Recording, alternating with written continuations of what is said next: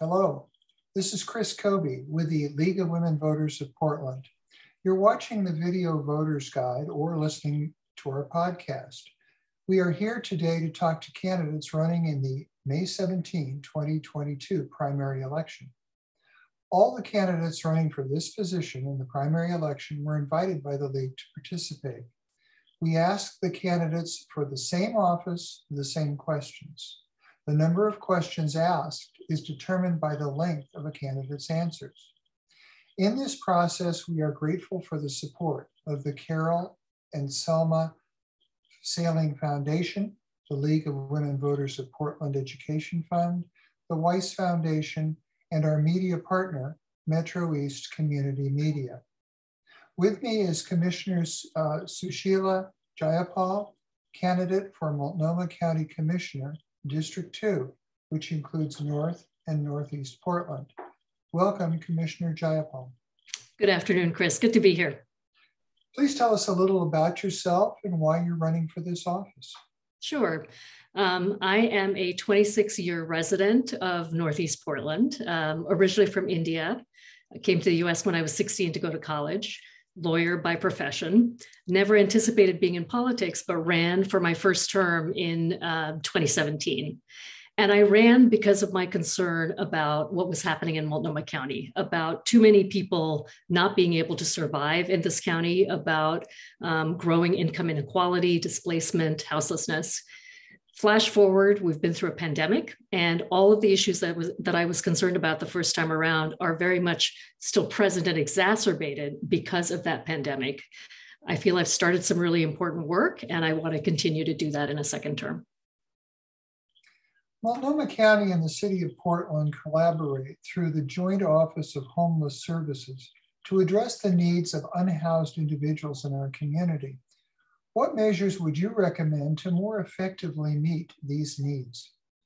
Yeah, that is obviously the number one priority for me and for most, I think most of us in this community.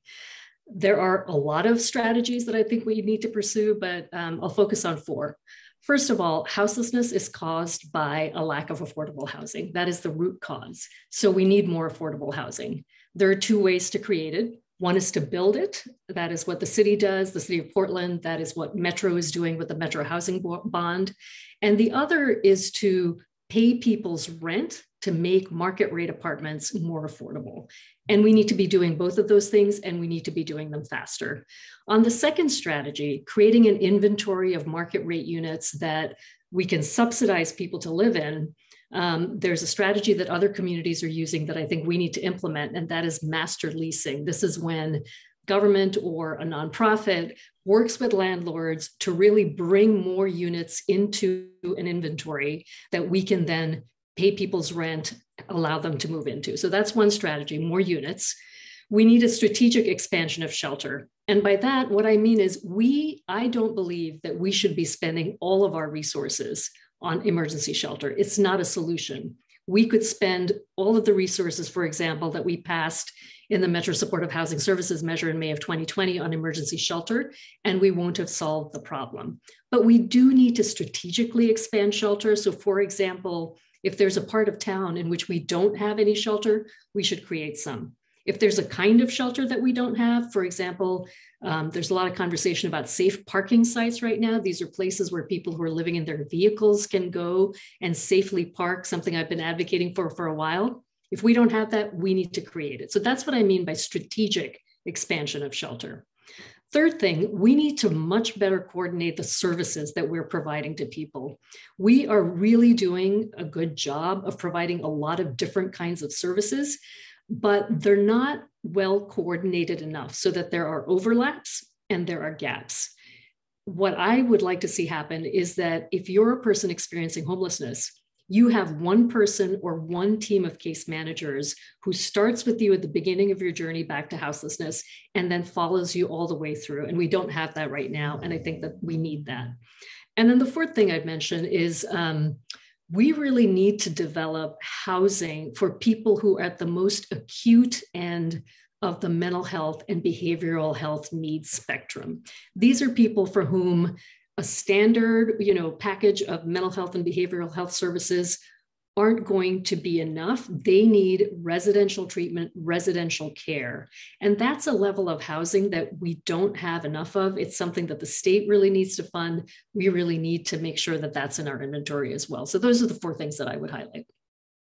You are listening to the video voter guide interview and podcast of Commissioner Susheela Jayapal, candidate for Multnomah County Commissioner, District 2. What steps would you take in order to make mental health and substance abuse services more readily available to all who need them? Yeah, well, as I mentioned in my last answer, the scale of need for mental health and behavioral health services is so acute, so great that it is a state level issue. The state passed Measure 110 in the long session. That money has not yet been distributed, and that is funding that will go towards creating additional community mental health and behavioral health options. That needs to be dispersed. It needs to be sent. It's stuck at the state level. It's not, something that the county advocates for, but it's not entirely within our control. That's really, really important. The other 2 things I mentioned, the county is developing a behavioral health resource center downtown. This is going to open in the fall, and it's going to be a place where folks who are on the streets who need mental and behavioral health services can go in to get daily needs met, can also connect to services. It's also going to have transitional housing, and it's going to have some emergency shelter as well. I think when that comes online, that's going to be a really great asset for the community. And then the third thing, we need spaces where somebody who's in acute crisis on the streets, mental health, behavioral health, where that person can go in order to be stabilized. Right now, we don't have spaces like that. We used to have spaces that we call sobering centers. Those were created when alcohol was the drug that we were dealing with. What we're seeing right now with meth, much more acute, very different kinds of crisis situations that are being presented, and we need spaces for those folks to go to. That's also something I've been advocating for. There is a project in the works to create that kind of a network of spaces, and that's something that I'll continue to advocate for. Thank you, Commissioner Jayapal. This concludes our video voters guide and podcast interview of Commissioner Susheela Jayapal, candidate for Multnomah County Commissioner, District 2. Election Day is Tuesday, May 17. Thank you for informing yourself about the candidates and for exercising your right to vote. For more information on the primary election and this race, visit our websites, vote411.org and lwvpdx.org. Thank you for your interest.